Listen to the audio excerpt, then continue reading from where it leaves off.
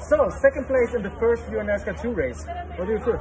Yeah, it was a very hard race because I had no power steer from lap 1.